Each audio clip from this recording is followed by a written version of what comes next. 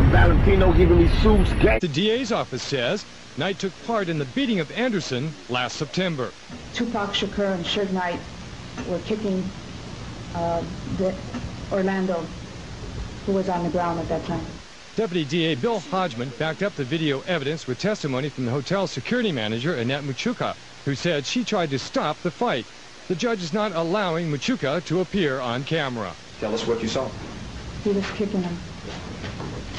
More than once? Yes. More than twice? Yes. More than 3 times? Yes. But when the beating victim, Orlando Anderson, took the stand, he testified Knight tried to stop the beating. Again, we cannot show you Anderson on the stand. I seen him standing right there helping. He was about the only one. He was helping you, is that correct? Yes. Las Vegas Metro Homicide Detective Brent Becker later took the stand and testified Anderson had a much different story when he interviewed him in October. He made the comment that Tupac and Knight beat him up pretty good. And he specifically said he used the first name Tupac and the last name Knight. Anderson was arrested last month in a sweep of Compton gangsters. Las Vegas homicide cops are still investigating possible links between Anderson's beating and the shooting death of rapper Tupac Shakur on the Vegas Strip later that night. Knight is facing 9 years in prison if his probation is revoked. The hearing continues on Friday. Yeah. That was fucked up. Okay. They came back in there, Biggie dead. And the LAPD, I feel they made a mistake because they was directing traffic out instead of taping the whole thing off. I done been in scenes where they make everybody stay till they interview everybody. Around the time of Suge Knight's trial, so Suge had been arrested in Los Angeles, and I started getting phone calls from Reggie Wright to appear as a witness for Suge. So I don't really know. I don't know how damaging or how helpful you could be. That's all we're trying to find out, if you can be helpful or if you're damaging. You know what, Reggie? I gave a statement to Metro. Listen to what I'm saying. I gave a statement to Metro based on what you and Suge asked me to do that night I went to the meeting at Suge's house, okay, about the chain getting snatched.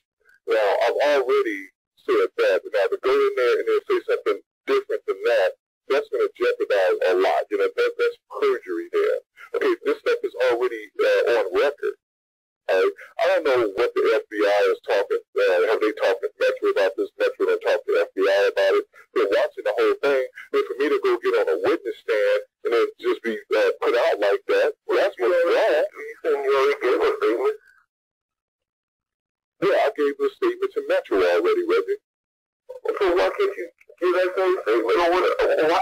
To David Kenner. That's all I'm asking you to do, is tell them what you told them. I feel they made a mistake because they was directing traffic out instead of taping the whole thing off. I done been in scenes where they make everybody stay till they interview everybody.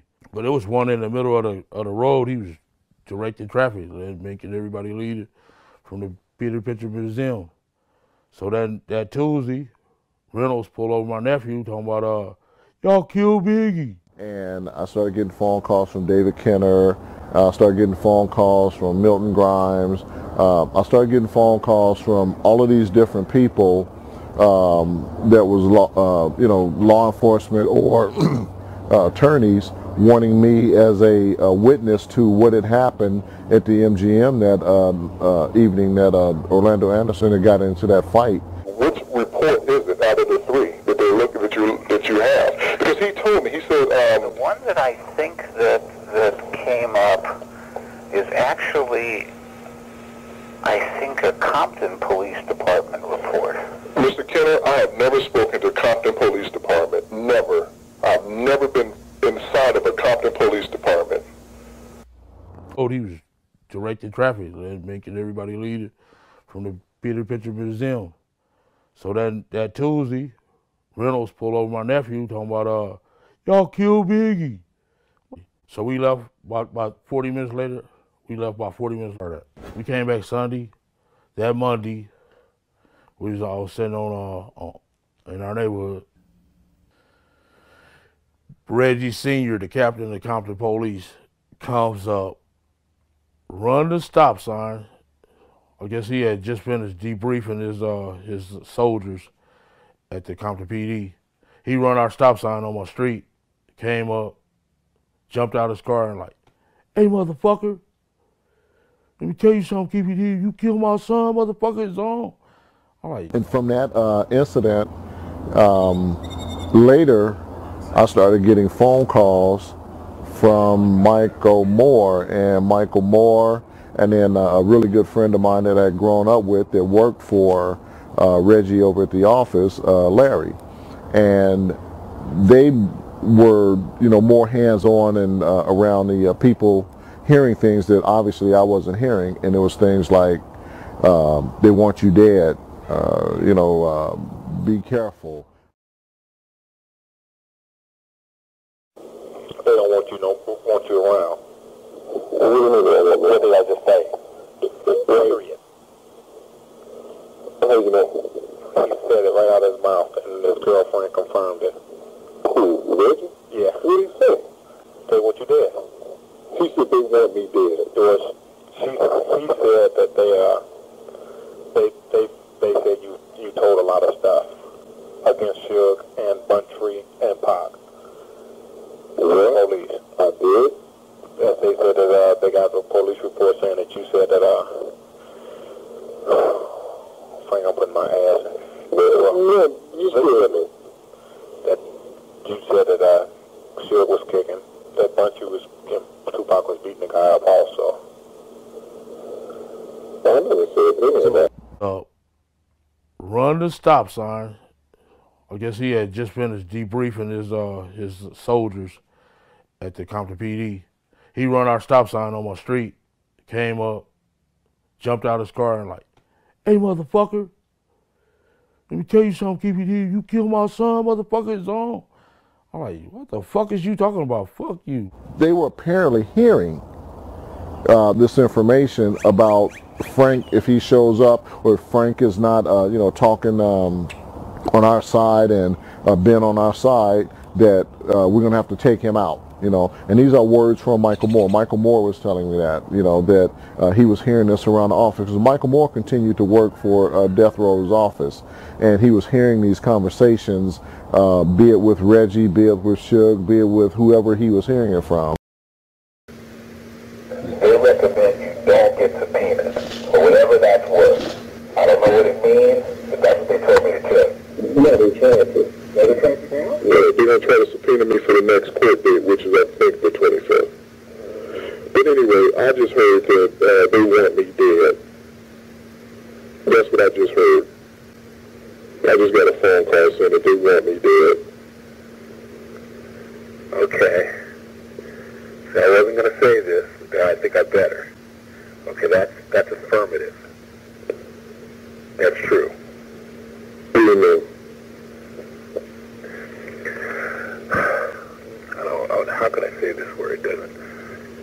That rumor is out there. You see what I'm saying? Mm-hmm. That rumor is out there.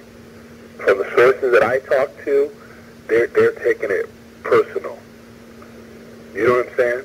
Mm-hmm. They're taking it as, he fucked us. Trust me, I'm telling you just by what Norris is saying, and then by my little buddy that feeds me information. That is the word. Mm-hmm. They want to finish you off. Mm-hmm. And then after, talking to Larry and the other people that I know, that rumor got back to me too. Mm-hmm. They used the word, "we'll fix him and his wife." Mm-hmm. So I was like, oh, shit. Because they were telling me that if it didn't go, if whatever you said wasn't positive, they were going to fix you. If Suge don't get out, boy, you're going to be in deep trouble, Frank. Who? You. What they're saying is, if you swing to their story, right, that then they're not going to hold you accountable. In other words, if you play ball with them, it'll look better if you play ball. But if you don't play ball, you see what I'm trying to say? Reggie Sr., the captain of the Compton police, jumped out of his car and like, "Hey, motherfucker, let me tell you something, Keefe, you killed my son, motherfucker, it's on." I'm like, "What the fuck is you talking about? Fuck you." You know, he was like, "I'm just telling you, motherfucker, the belt's coming off." Like, this motherfucker's stupid. Then 2 hours later, he get our little trap spot raided. Take all our guns, all that shit. So I started getting the death threats indirectly from people that were friends of mine that were calling me, telling me. Then I got a phone call from Reggie Wright, and Reggie Wright wanted me to not answer the phone when the district attorney was calling me to tell me to come down to testify at Suge's trial, because the DA started calling me and their office started calling me, wanting me to testify against Suge. If you can get lost and not get subpoenaed today, I think you'll be fine. Yeah, Reggie. So I started talking to friends, and people were like, "I wouldn't go. I wouldn't answer the phone. I wouldn't make myself available." He goes, "Don't make yourself available, because if you do, man, Frank, it's going to be bad for you, you know." And then I got a phone call from Reggie Wright, and he said to me, "What are you going to do? You and your white wife going to go into hiding?" And I was like, "Wow, what are you saying here? You know, we'll find you." You know, and I'm like, "Okay, you know, well, what are you going to find me, and what are you going to do? What is this about?" Was my question to him. So it was basically the city of Compton police is against the South Sides. So, but there was some dudes from the Compton police that I went to school with and played football with at Compton High. Blue, Bookman, Eric Perry, and they all came over there and say, "We ain't with that bullshit, man, you know what I'm saying? We from the Crip side, and we ain't with that bullshit. Y'all watch y'all asses, try to stay out of Compton." You know what I'm saying? Because, you know, we know that he was going to come with the Compton police. Yeah, I didn't believe it when I heard it, but you know, everybody, I'm on social media with everybody, I comment everybody, and some people told me, "Yeah, he said this about your dad." So I go, "Reggie, what you?" He said, "Oh yeah." He said, "I went over there." He said, "When I heard they were talking about doing those niggas, been not having the Reggie Jr., because you know he knew I was running with him. Because if y'all do, y'all gonna have some problems." Later, he told us at the streets. They told him to do it, you know. Yeah. His Frank got so bad he died, you know. Oh yeah, no, absolutely, and Michael Moore.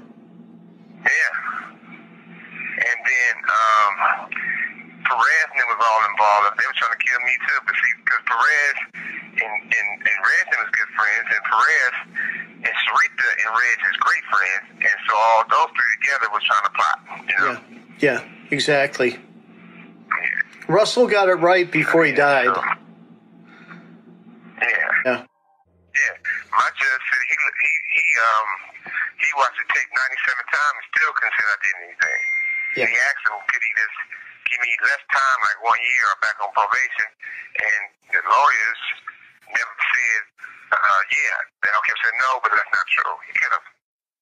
Yeah. And I got the paperwork to prove from 2 different DAs and all attorneys. I never had a firearm when I went on probation for it.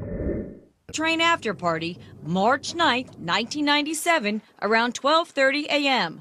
A car pulled up alongside his green SUV, and the driver opened fire, killing the 24-year-old rapper. It's now 25 years later, and still the case remains unsolved. Or does it? The murder of Biggie, it's not unsolved. It's solved. And the LAPD even states in their own internal affairs documents that are under seal who was involved and who helped orchestrate and commit that murder. It was basically the city of Compton police is against the South Sides. I mean, everybody. And some people told me, "Yeah, he said this about your dad." So I go, "Reggie, what you?" He said, "Oh yeah." He said, "I went over there." He said, "When I heard they were talking about doing this and doing that, I told those niggas, been not having the Reggie Jr., because you know he knew I was running with him. Because if y'all do, y'all gonna have some problems." Valentino giving me suits, gangster suits.